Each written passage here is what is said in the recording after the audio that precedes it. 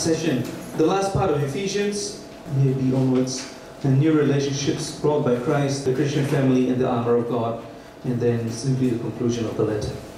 The Christian family divided again into three parts: marriage in the church, parents and children, slaves and masters. Only that last part we have already talked about it, so we'll skip that.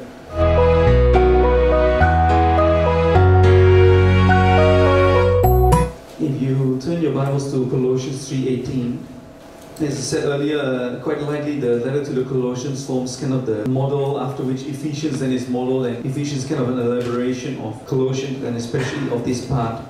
In verse 18 onwards of Colossians 3, it says, "Wives, be subject to your husbands as you should in the Lord. Husbands, love your wives and do not be sharp to them. Children, be obedient to your parents always, because that is what will please the Lord. Parents, do not irritate your children, or they will lose heart. Slaves, be obedient in every way to the people who, according to human reckoning, are your masters," and so on, all the way till 4:1. It will continue about slaves and masters. Now, you find exactly the same three components: marriage, parents and children, and then slaves and masters. Here, very concise in Ephesians, the part that we're going to talk about in a much more elaborate way, especially the part about marriage.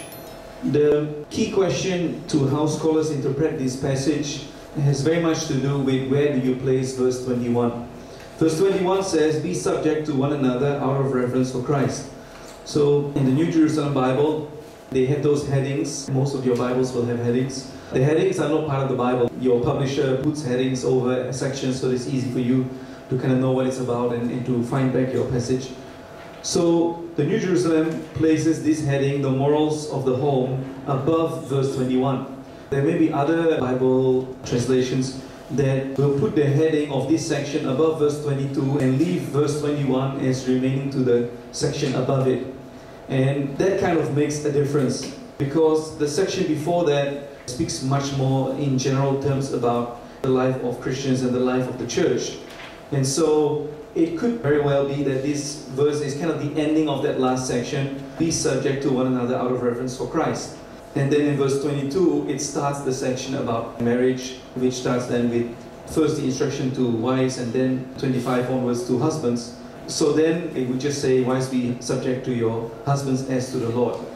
In Greek, verse 20 ends with a comma, and so verse 21 is the continuation of 20. So from that comma, it seems that verse 21 belongs to the section above. But as to its content, it speaks about being subject. We see that word repeated in verse 22. So obviously, it somehow also belongs to this section, or could even really be the start of this section.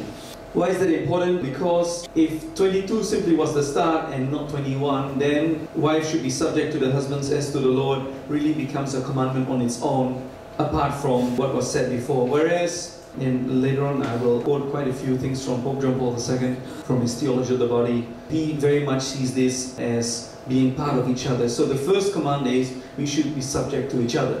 And then the second command, when it starts talking to wives, it says you should be subject to your husband. And then when it's talked to husband, it says you should love your wives.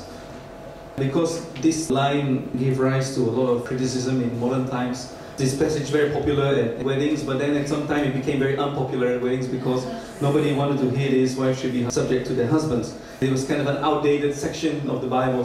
But the way St. John Paul II, his Theology of the Body, sees this is that this being subject is not a one-way subject. It is not one under the other, but very much a specification of what is said before, that we should be subject to each other first of all. So there is reciprocity of being subject to each other, or of the subordination to each other.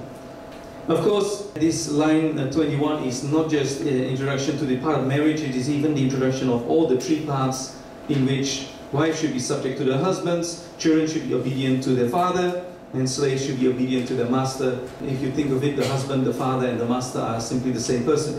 In the household, that would have been the same person. Don't think, therefore, that the husband, the father, and the master is the one who has the best place, because he also has the high standard. Because he should then behave, since they should be subject to him as if to Christ, then also he should behave as Christ. We see that very much in verse 25 onwards, that husbands should love as Christ loves the church, a quite high calling. I think quite a beautiful passage, a very rich passage, verse 21 till 33. Maybe I just read it first in its entirety. Be subject to one another out of reverence for Christ. Wives should be subject to their husbands as to the Lord, since as Christ is head of the church and saves the whole body, so is a husband the head of his wife.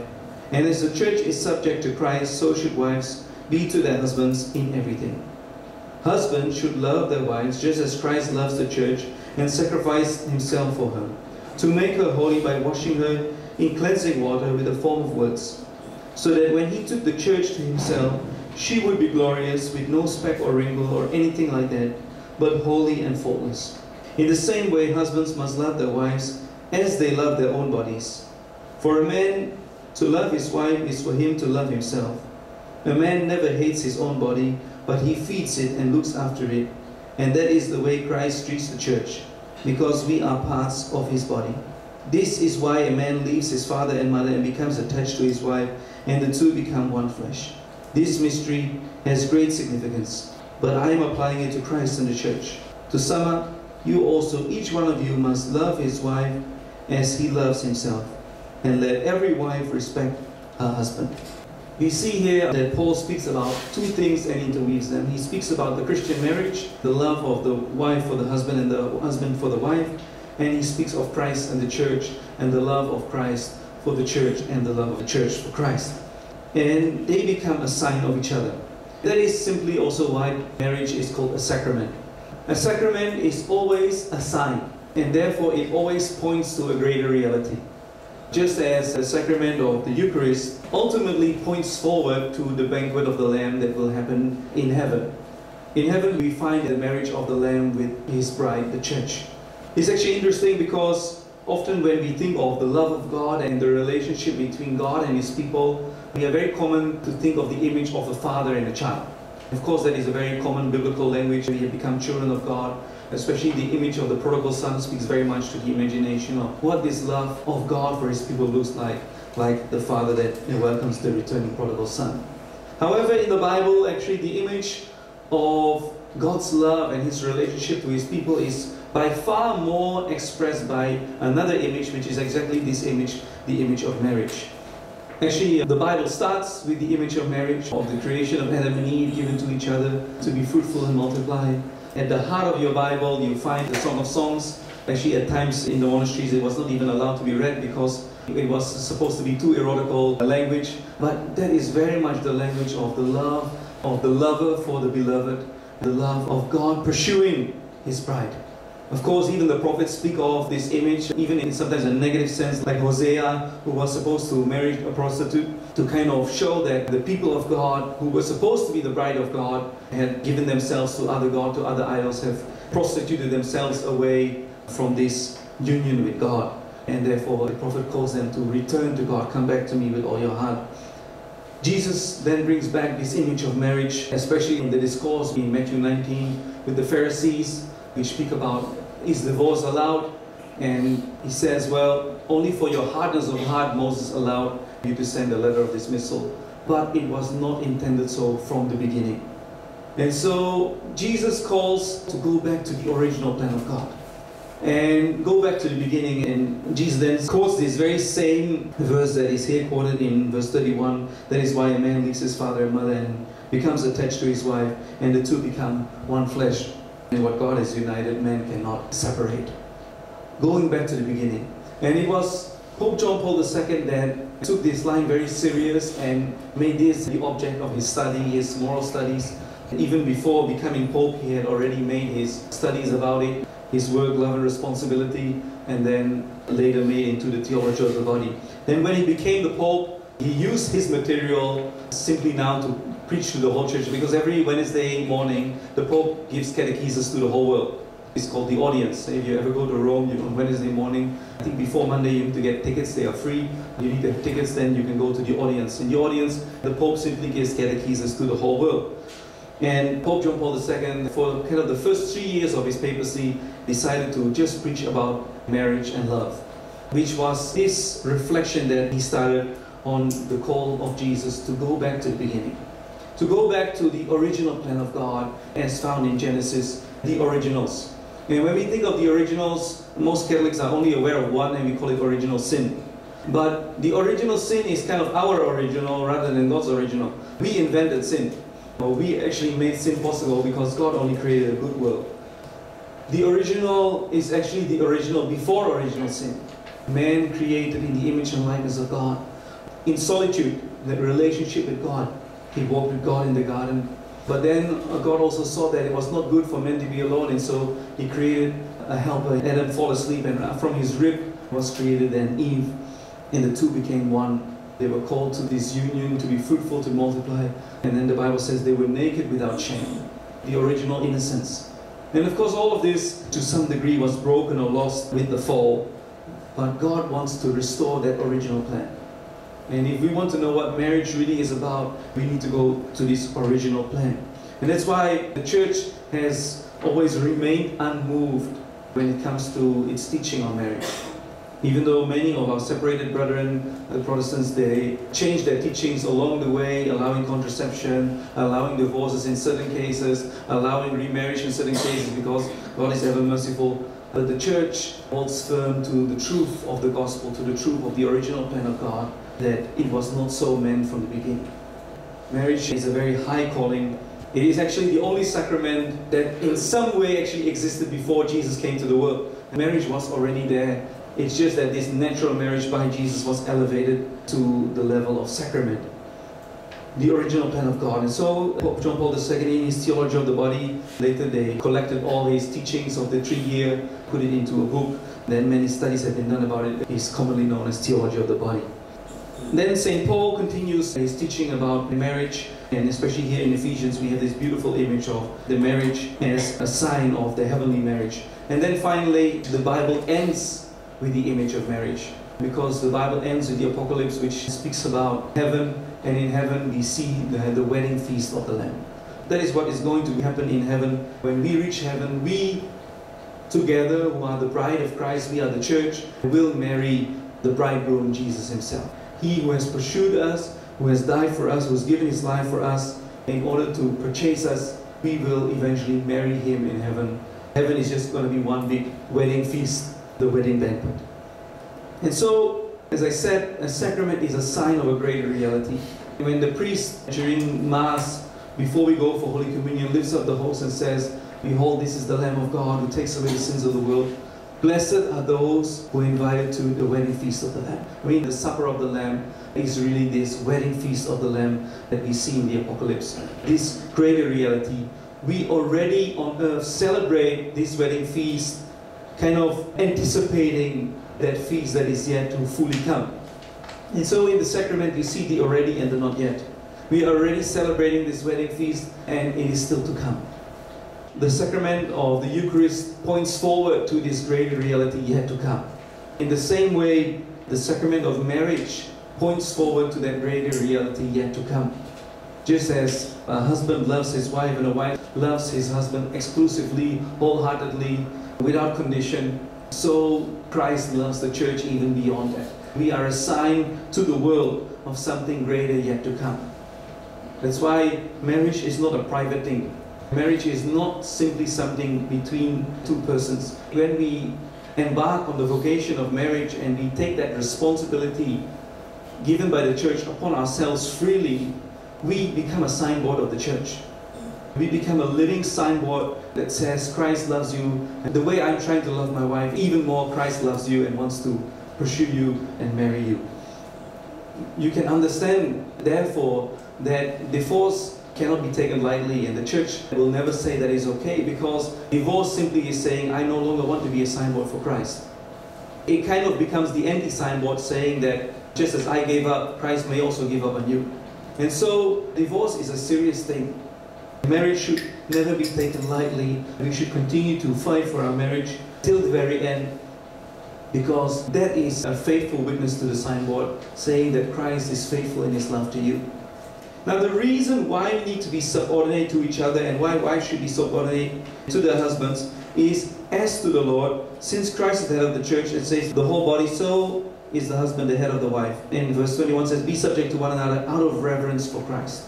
Christ is the object of our reverence, is the object of our obedience. if we are subject to each other and we become obedient to each other, it is not so that we place ourselves under another human person, but we place ourselves under another human person so as to be obedient to God Himself. Just as the religious and the priests of the diocese all have the vow of obedience. This is a concrete way. They say, well, I'm going to place my obedience under my superior or under the bishop, and he becomes kind of the concrete mouthpiece of God that speaks to me what God wants of me. Not that that excuses us from discerning what God wants in our life. We still need to be prayerful and discerning every day what God wants of us. But ultimately, the priests and the religious are under the obedience of their superior or their bishop.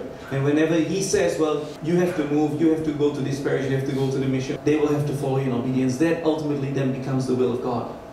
So that the will of God is not something vague, made up by our own imagination, but it also becomes something tangible and concrete. In a sacrament, there is always a tangible element to it. We make this love for God concrete in obedience. And so, like the religious do that in their vow of obedience, in the marriage, this obedience to each other, being subject to each other, also then becomes a concrete way in which we can become obedient to God.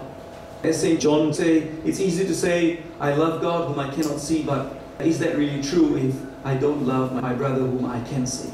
This is the incarnational part of our faith, that this obedience becomes concrete. And this love for God, this reverence for God becomes concrete in the marriage from the husband to the wife and from the wife to the husband. And ultimately, since Christ is really the object of that reverence, the object of that love, it is Him whom we serve when we become subject to each other, then marriage also becomes that expression of God's love. That's why marriage again also is a sign, not only outwards to the world, but also inwards. Because how do I know that God loves me? I can see it in the face of my wife who loves me. And how can my wife knows that God loves her? Hopefully I can be the mirror of God's love to her. That is our calling. Of course we will do it in an imperfect way, but that is kind of the standard that we should live up. The calling of marriage is to reflect God's love to each other, and to love God in loving the other. The spiritual measurement of how much I really love God can be measured in the measurement of how much do I love my spouse. If I only love my spouse half-heartedly, then I cannot love God wholeheartedly. The measure of how much I love God is also the measure of how much I love my spouse. Of course, this then also starts to reflect to the fruit of marriage, which is children. Once offspring comes and children come, then as parents, we too have this calling of reflecting God's love to our children. And again, we do that in an imperfect way, but we have to strive for that. So, I read a bit longer part from the Theology of the Body, chapter 89.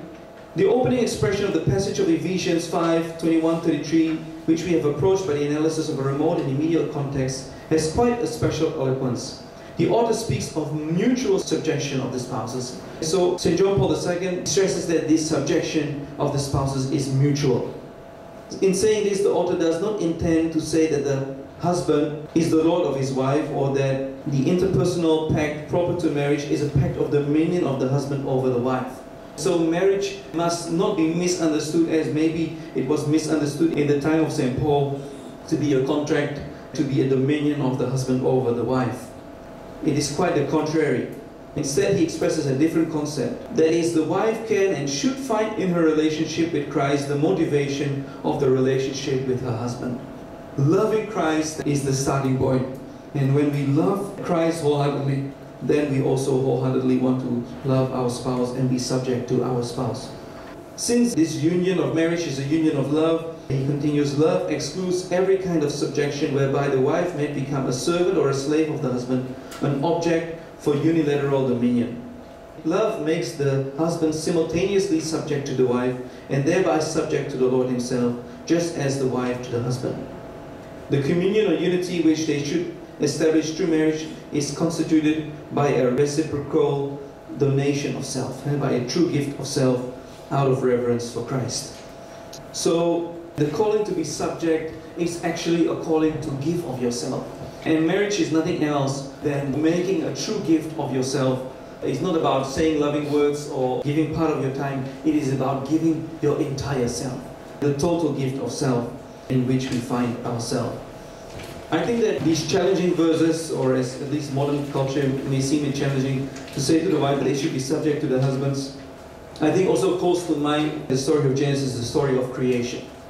There's actually two stories of creation, but in the second story of creation, we find that Adam is created first, and Adam is alone. And he is named by the Hebrew word for man, which is Adamah. So Adam simply means man. But man not in the male type, but man simply in being human. So he is the first human called Adamah, Adam. This is the only time in the creation story that God doesn't say, and God saw it was good, but he saw it was not good. And what was not good is that Adam is alone. That humankind is alone. And so he wants to find him a suitable helper. So he gives him permission to name all the animals. So Adam starts this process of naming all the animals over whom he is Lord. But at the end, when he ends his whole process of naming all the animals, he finds no suitable companion. Because the animal is of a different nature. He's of a different kind than himself. There is not that intimate connection. And then God says, well, then I'll put you into a deep sleep, and I'll take out the rib, and from that rib I will create a new person. And so when he awakes, Adam falls in love. This is actually the most beautiful passage in Scripture that speaks of really what falling in love means in its most pure and authentic form, not the Hollywood form, but the authentic form of falling in love. When Adam awakes from his sleep and he opens his eyes, I think he must have blinked a few times because he saw this beautiful woman. At last, flesh of my flesh, bone of my bones. Whoa, man! That's why she shall be called woman. Right? He fell in love. And so, in Hebrew, actually, the words now change. It no longer speaks of Adam, meaning man in terms of human, but now it changes to a word called Ish. Ish being male. And the woman is called Isha because she is taken from Ish. Now, here we see that the one human has become two forms, male and female. Both created in the image and likeness of God, both an expression of the image and likeness of God. We are given intelligence, we can make free choices to love, and that way we reflect what is unique to God. Two stories expressing the same reality. One in which male and female is created simply at the same time, one where the female is created from the rib of Adam. Of course, these are two the same realities, but highlighting a different aspect. In the second story, what wants to be highlighted is the complementarity of humans.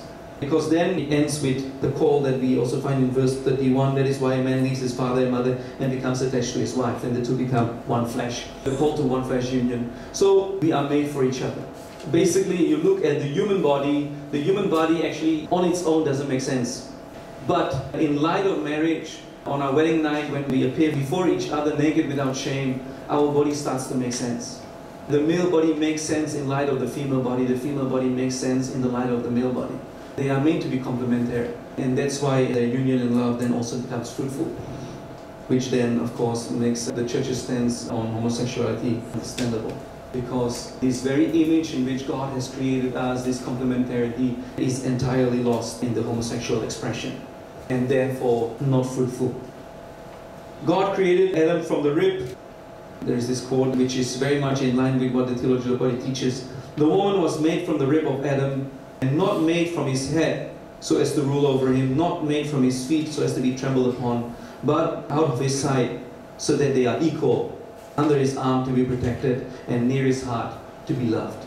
So this made from the rib is really a beautiful image. Not above, not below, but equal. To be loved close to the heart, and that's why his heart goes out to her. In the Genesis story, again, the sensitivity of the language is often seen in the word helper. God wanted to make a helper for Adam, and so again is then the wife simply the helper of the husband. Just as here is she just the subject to the husband. Again, Pope John Paul II, in his Theology of the Body, he says that the concept of help also expresses this reciprocity of existence. I'm going to make him a help implies that he too will be a help to her. This is not in the sense that Adam needed a mate.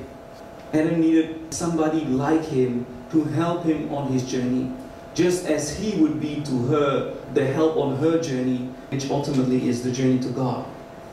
Ultimately, the calling of marriage is the calling to get each other into heaven, to make each other holy, to help each other to love God wholeheartedly. And later on, chapter 6, when we talk about parents and children, is exactly the same. The calling of us parents is the calling to get our children into heaven, to help them to establish that love relationship with God. The help which is derived in a sense from the very fact of existing as a person beside a person.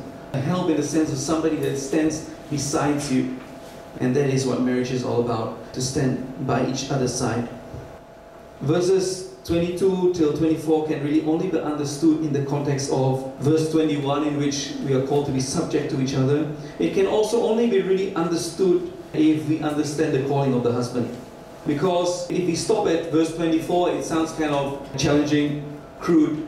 But if we actually know the calling of the husband, then actually to be subject to your husband isn't such a bad thing. Because what is the calling of the husband?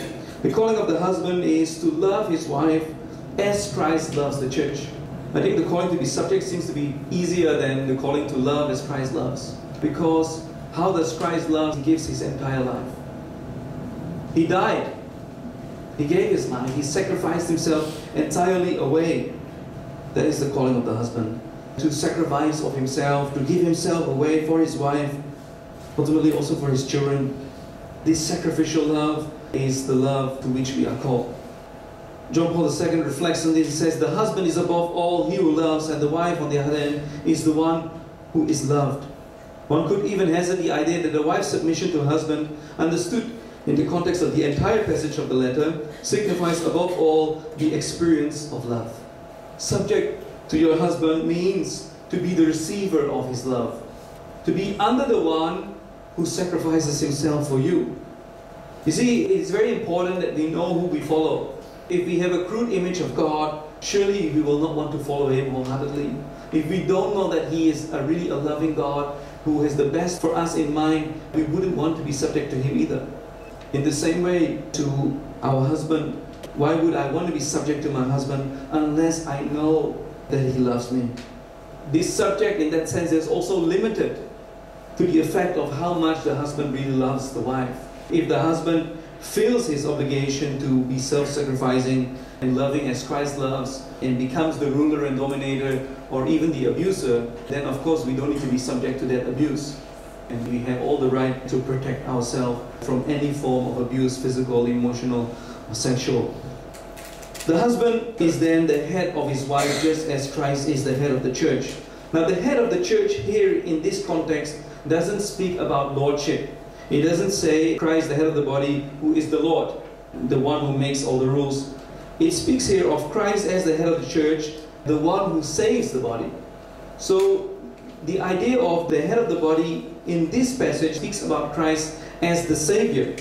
And so when it then transfers that image of Christ being the head of the church to the husband being the head of the wife, or even the head of the household, it must be understood in this concept of being Savior rather than being Lord. It perpetuates this call to sacrificing love and to help each other achieve heaven.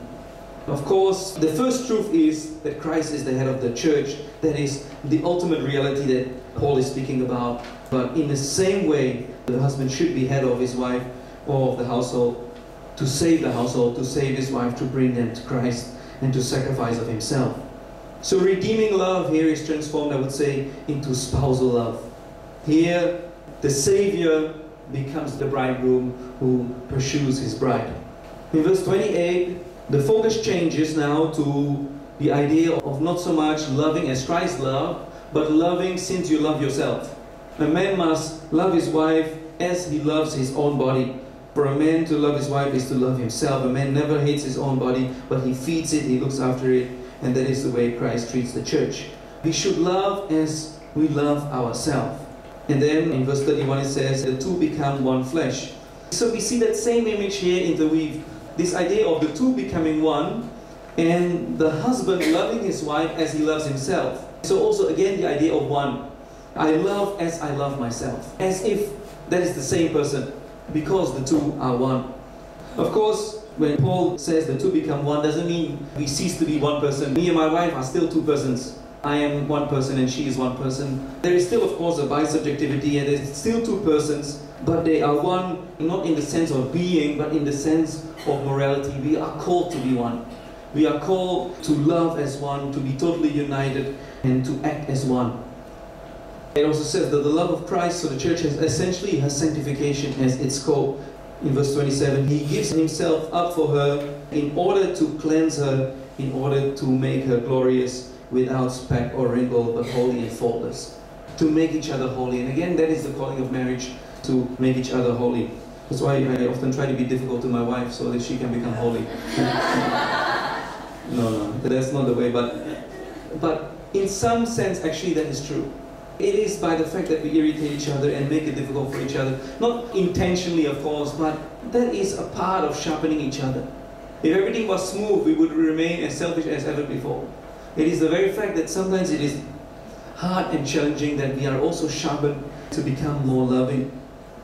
So Christ washes her and makes her holy. Now this washing, in verse 26 says, washing her in cleansing of water with a form of words. Of course, this is an image of baptism. He washes her, even though, of course, every person is baptized one by one, but every time that one person is baptized, that this is how John Paul II sees it, the spousal love of Christ is applied to her, the church, every time that a single person receives in her the fundamental purification by means of baptism. Every time one person is baptized, the whole church is purified by it. Whoever receives baptism becomes, by virtue of the redemptive love of Christ, at the same time a participant in the spousal love of the church. When we are baptized into the church. We become part of this union of the bridegroom Christ with His bride, the church. We become part of that spousal union. Some scholars see in this text the washing, an ancient ritual in which the bride was washed before entering into marriage to be made holy. In verse 28 onwards, when we see that the husband must love his wife as he loves himself, we see in here what Pope John Paul II calls the personalistic norm. If you're familiar with the theology of the body, it speaks very much against utilitarianism, and it speaks for the personalistic norm. Utilitarianism is simply a fancy word for saying using each other, to make each other a utility. Every person has an innate dignity and can never be treated as an object for somebody else. If I make the other in an object, then in the context of sexuality we call that word lust. When I lust after someone, I make that person an object for my own gratification. Pope John Paul II actually made this very challenging, because prior to his teaching, most theologians would say that lust can only happen from somebody to somebody that is not his wife or her husband. But Pope John Paul II actually challenged the church and said, well, actually it's even possible for the husband to lust after his wife, or the wife to lust after her husband. Lust can even happen within marriage, in which we simply make each other an object for my own gratification, and sexual intimacy is simply for what I get out of it. I don't care whether you enjoy it, I don't care about you, I just want what I want. And that is a very dangerous place to be in, because that sexual union should be an expression of love. It should not be an expression of taking, but an expression of giving. I want to have intercourse with my wife because I want to make a gift of myself to her, for her sake, just as much as she makes a gift of herself to me for my sake. And we do that both for the sake of the union. The sexuality as an expression of that union of love, and of course always open to the fruitfulness of that union, which is the openness to children. The personalistic norm, all of us, we are created in the image and likeness of God, and therefore we have innate dignity, and therefore we should be treated always as a subject, as a person, never as an object to be used, but as someone to be loved. What this personalistic norm entails is very much what the Golden Rule tells us, the Golden Rule that we find in both the New Testament and the Old Testament. The Old Testament says, what you do not want to be done to you, do not do unto others. The negative version, do not do unto others what you don't want to be done unto you. Jesus formulates it in the positive way. He says, do unto others what you want done unto you. Both, of course, apply in the same way. In other words, what I want, do that to others. Or what I don't want, do not do. So the personalistic norm can be applied by simply seeing the other person as another me, as another I. Especially in marriage, in a very deep way, we become that other I. Love makes the other eye, in a certain sense, one's own eye. Through love, the wife's eye becomes, so to speak, the husband's eye. The body is the expression of this eye, is the basis of its identity. To see the other as another me. And of course, this even goes beyond marriage, and I think if you really want to change the world and live the social teaching of the church, it should start by seeing every human person as another me. Because it will really change the way we treat the poor, we treat the marginalized, we treat the sick. If I can see in the other another me, well, for myself, I want the best. For myself, I want to be treated with dignity. I want to be given the help so that I can be healthy, so that I can live. Do I wish that for every other person, or is every other person simply kind of like an object in a far distance that I rather don't want to look so closely at because it becomes uncomfortable? There is the way we protect ourselves, and of course also understandable because I can't save the whole world, but the principle must be every other person is another me. And therefore it deserves to be treated simply the same way as I. My domestic helper deserves the same treatment as I want to be treated. There are no second-class citizens in the Christian worldview. Everybody should be another I. The man never hates his own body, verse 29, but he feeds it. Scholars have often seen in this an image of the Eucharist. Christ feeds his own body with the Eucharist in order to nourish it. Verse 32 speaks of this mystery has great significance. Now Paul comes to his conclusion. And I think that his conclusion also comes from his personal lifestyle, because Paul was a celibate.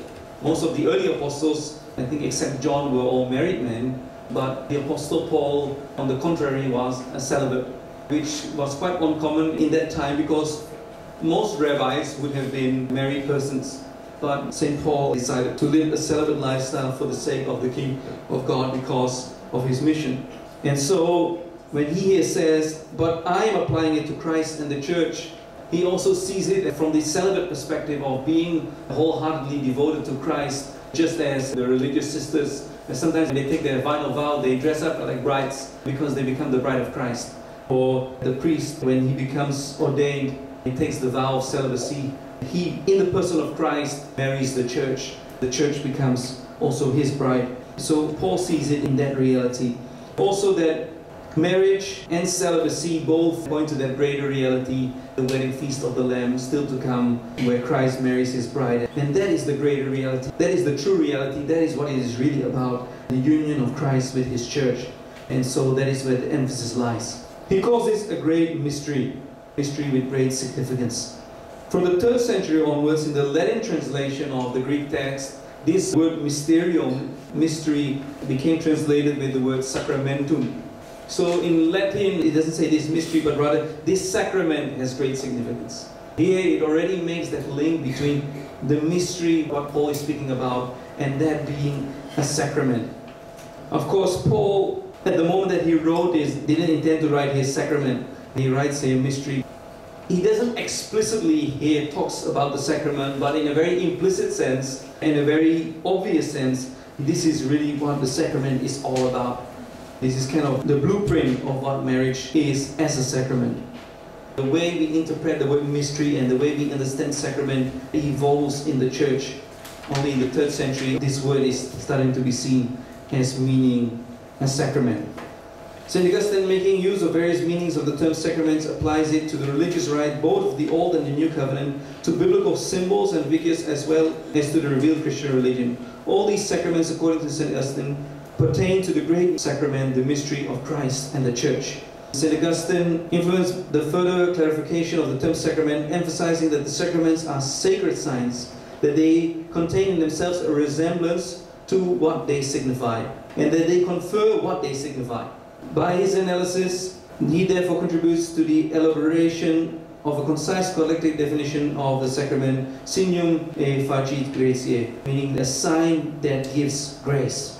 I think most of you will be used to the definition of a sacrament being a visible sign that conveys an invisible grace, and then instituted by Christ. It is a visible sign that conveys an invisible reality, but also that a sacrament does what it says that it does. When the priest says, I baptize you, you are baptized. When the priest says, this is my body, it becomes the body, it is the body. It conveys what it says it conveys. When we go for Holy Communion, it says the body of Christ. That is exactly what we receive. That is also what we become. We become what we receive. Exactly what it says that it conveys, it conveys. In the sacrament of baptism, which was spoken about in verse 26, the sign is that we are baptized in the water, we die with Christ, we rise with Christ, and that is exactly what happens to us. Every sacrament therefore also has a matter and a form. The matter is a tangible reality, the form is a formula, words, and that is also what it is here. Making her holy by washing her in cleansing water, water is the matter, with a form of words, the form, I baptize you. Just as in the sacrament of the Eucharist, bread and wine is the matter, this is my body, this is my blood, is the form. So what in the sacrament of marriage is the matter? What is the tangible part of marriage? Children? Okay. I mean, that's quite tangible, but it's not the answer that I'm looking for. What is the tangible sign of the sacrament of marriage? It should be quite simple. The ring, okay, I heard that one before, but it's not the ring either. The ring is a symbol of that sign there, but, okay. The church? The husband and wife, exactly. The husband and wife are the tangible matter of the sacrament. If you're married, you are the tangible sign of the sacrament together with your spouse. We are the tangible sign to each other, we are the matter. And what is the form? What is the words that convey marriage? The vows. And therefore the sacrament of marriage is the only sacrament that is not conveyed by the priest to the one who gets married. The other sacraments are usually the priest that conveys a sacrament to the one who receives it. But marriage is the sacrament that the couple gives to each other. And the priest is the witness of it, which blesses it, but ultimately it's the couple itself that administers the sacrament to each other and then consumes that sacrament in the wedding bed. Then the Second Vatican Council returns above all to the original sacraments of Sacrament Mysterium, calling the Church the universal sacrament of salvation. We often know sacraments to be seven, the seven sacraments of the Church. The Vatican Council reflected on the Church and says, well, actually the Church itself is like a sacrament. It too is a visible sign, it's a physical reality that conveys an invisible grace that helps us to become part of the mystery of God. And it is within this great sacrament, this universal sacrament of salvation, the Church, that the seven sacraments then are administered. Moving on to chapter 6, still the same section now, it goes to the relationship of parents-children. Children should be obedient to their parent. They should be subject to their parent. They should listen to their parent. As an argument, he will use one of the 10 commandments, honor your father and your mother, that comes with a promise. It's the only commandment of the 10 commandments that comes with a promise. And that if you honor your father and mother, then you may have long life and prosper in the land. Of course, this is a spiritual reality, a reality that we may live in this relationship with God, the land being the promised land, being the land of freedom. That we may live in freedom, that we may live in that relationship with God. Verse 4, very important to all of us as parents. Never drive your children to resentment, but bring them up with correction and advice inspired by the Lord. How to do that will take 10 weeks, and I'm not the expert, so I cannot tell you how to do that. I'm still trying to learn it myself. But it's the call that we try to live up to. Not to nag them to death, not to make them angry or resentful. Of course, with correction, it's not that unconditional love means we let them do whatever they want. That is not love. That is treating them as bastards. That is treating them as if they were not children. But if they are our children, then we want them also to learn the right ways, because we know that living the right way, learning to do the right thing brings freedom. Freedom is not to do what you like, but freedom is an ability to do the good thing that you're called to do. And so when we train them to do good, we train them in an ability to do that good, to choose that good, which enables them to be free and therefore happy. But the ultimate call that we are called to is to help them encounter the Lord with correction and advice inspired by the Lord, because ultimately this relationship with Christ, this relationship with Jesus is what it is all about. To help my children encounter God, to help my children know God. So no resentment. And resentment, I think, comes from mere rules. Rules for the sake of rules, without guidance, rather than giving them correction and advice. To help them understand the reason behind rules, so that they can live it out of a free choice and not blindly following rules. The Catechism then recalls to us from here that we have the first responsibility to educate our children, of creating a home where tenderness, forgiveness, respect, fidelity and disinterested service are the rule. The home, the domestic church should be the place where we are schooled in the virtues of our faith. It's an apprenticeship in self-denial, sound judgment and self-mastery, all preconditions to true freedom. And in the end, we are called not just to educate them, but to help them encounter God. And we do that by example. Verse 5 to 9 speaks about slaves and how they need to be obedient to their masters, but also how masters need to treat their employees well, knowing that all of us have the same master in heaven who has no favoritism. And in the end, these three passages, marriage, parenthood, and slaves masters, all spoke about obedience. But the conclusion is the end. Never to forget that in the end we are all subject to somebody else. We all serve the same master who treats us equally, and he is Jesus the Lord. And so we can only lead others in as much as we are obedient to our heavenly master, else we are leading people astray.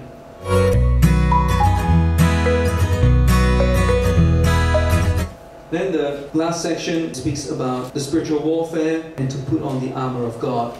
Paul reminds us that our ultimate battle is not against humans, against things that we can see, but our ultimate fight is against spiritual principalities and ruling forces in the dark world, the spirits of evil in the heavens. So the real fight that goes on in our life is the fight against evil, and many different levels. I think different churches, especially Protestant churches, different ways of the way they speak about the devils. There are some that overdo it and see the devil everywhere, giving him credit for everything he does, and I think that the devil is probably laughing about it because he had no involvement, but he still gets the credit. And there are other churches and also parts of the Catholic Church, not the official Catholic teaching, but people in the church that think that the devil is nowhere to be found, or even that he doesn't exist. And I think that the devil has really won when he gets people to convince that he doesn't exist. So we need to have a balanced view. Don't give him credit for what he didn't do, but do take his reality serious. He is a force to be reckoned with. Now, compared to us, if it was to our human capacity, as a spirit he may be stronger than us, but we also must know and stand in the victory of Christ, because Christ has already won the victory. And so in him, being born again as children of God, we too share in the victory of Christ over darkness. And so that this darkness and the ruling forces have no chance against us, as long as we remain in Christ, and therefore we are called to put on this spiritual armor. Again, I added a few numbers from the Catechism that speak about the fall of the angels, because that is what this is about. God did not create evil, he did also not create evil spirits, but there were angels that also have a free choice. Angels make one and eternal choice, and when they make that one and eternal choice, that becomes eternal. So they either choose to serve God, they are the good angels, or they choose with the devil, the first one to fall against God, and forever they are enemies of God, forever they are damned. And so it is against them that we fight. And as 395 says, the power of Satan nonetheless is not infinite. He is only a creature, powerful from the fact that he is pure spirit, but still a creature. He cannot prevent the building up of God's reign, because Christ is ultimately superior and we stand in his victory. So on our own we will not win, but with God we will win. Drawing from Isaiah 11:59 and Wisdom 5, St. Paul here speaks about some of the weaponry that we can use. First of all, the girdle of truth, the belt of truth, to stand in the truth. We need to stand your ground with the truth as belt around your waist, to be consecrated in truth, as Jesus prayed in John 17 or John 4. The true worshippers that the Father seeks is those that worship him in spirit and in truth. It is only in truth that we can really serve God. When we start following lies, for surely we are not serving God, and we become open to the attacks of the enemy. Uprightness, righteousness as a breastplate. And this is of course a righteousness that we receive from God, who has made us righteous through his work of salvation. Always carry the shield of faith, so that you can quench the burning arrows of the evil one. The shield of faith, to walk in faith, a faith that can move mountains. To hold to that relationship with God. When we hold to that relationship, we are in a safe place.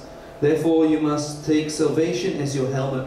We walk in the salvation of Christ that he has won for us. Then verse 17, all other of the tools that he speaks about, the imagery he uses according to the Roman armor, are all kind of defense mechanisms. The only weapon kind of attack is the sword of the Spirit, which is the Word of God. But the Word of God, of course, always first and foremost is Jesus himself. He is the Word of God, and he became incarnate. So he is our sword. He is the one that wins us the victory. The Word of God also, of course, comes to just through the Bible, which we call the Word of God. Hebrews 4 says, the Word of God is something alive and active. It cuts more incisively than any two-edged sword. It can seek out the place where soul is divided from spirit, or joints from marrow. It can pass judgments on secret emotions and thoughts. No created thing is hidden from Him. Everything is uncovered and stretched fully open to the eyes of the one to whom we must give an account of ourselves. So the same image that is used in Hebrews, the image of the Word of God as a sword, alive and active, able to cut through to where it really happens, the point of joint and marrows, to understand. Often it's the sword that really pierces our own heart. It's the Word of God that God uses as an operation knife to cut out things that are not of Him and to insert things that are of Him. This of course also reminds us of the temptations of Jesus in the desert as found in Luke 4, also in the Gospel of Matthew, where we see how this works. Very interesting, because when the devil tries to tempt Jesus, he uses Scripture. So even the devil can use Scripture, which is kind of a dangerous thing, because that means that the Word of God can even be used against God if misappropriated, misinterpreted. And so we too actually even can deceive ourselves when we don't align our understanding of Scripture with the teachings of the church. But Jesus then uses the Word of God as a sword to fend off the devil. He gives him back the Scriptures to say that God alone must be served. And so in the end then the devil needs to give up. That is how Jesus also uses this sword of the Spirit. Verse 18 onwards, this passage ends with a call to continue to pray, to persevere in prayer, and especially, as we also saw in the other letters, pray so that I can bear witness of the gospel, so that I may speak fearlessly, something that I think we need to pray for as well. Then the last 4 verses of the book simply are the concluding part, which are almost word for word the same as Colossians. And it ends with, may God the Father and the Lord Jesus Christ grant you peace, love, faith to all the brothers. May the grace be with all who love our Lord Jesus Christ in life imperishable. Grace is the beginning and the end of Christian experience, and it is our only hope for immortality, for life everlasting.